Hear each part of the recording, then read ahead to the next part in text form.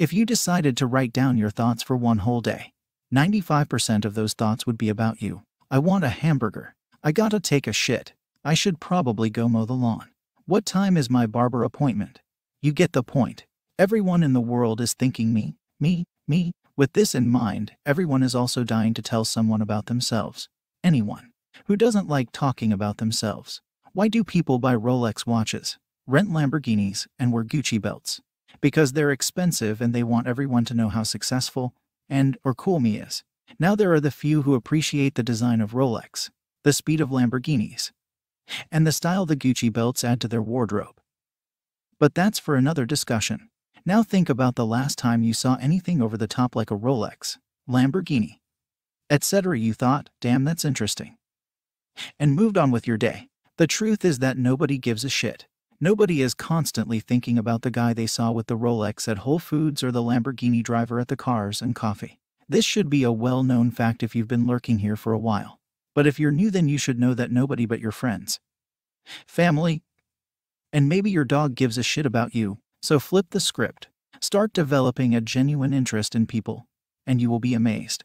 Go ask the dude with the Rolex what drove him to buy such an expensive watch, and observe his face light up and his thoughts regurgitate as if they've been sitting in his head waiting all day to come out.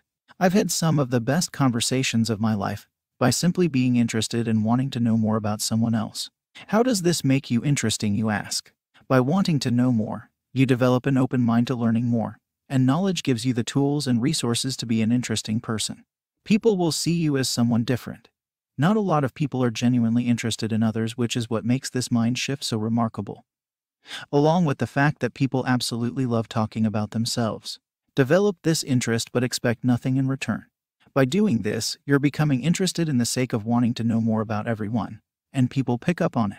It's very easy to recognize when someone is talking to you because they want something from you. So expect nothing but a great conversation with someone new. Go ask the dude with the Rolex what drove him to buying such an expensive watch, and observe his face light up. This can be done to anyone, in any situation.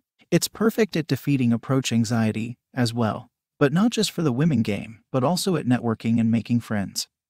Allies. I love just talking or listening to people about themselves. You can often brighten up a stranger's day just by giving them that brief spike of interest another human can provide. And it lets you often learn something or a new angle to a subject you have never even considered.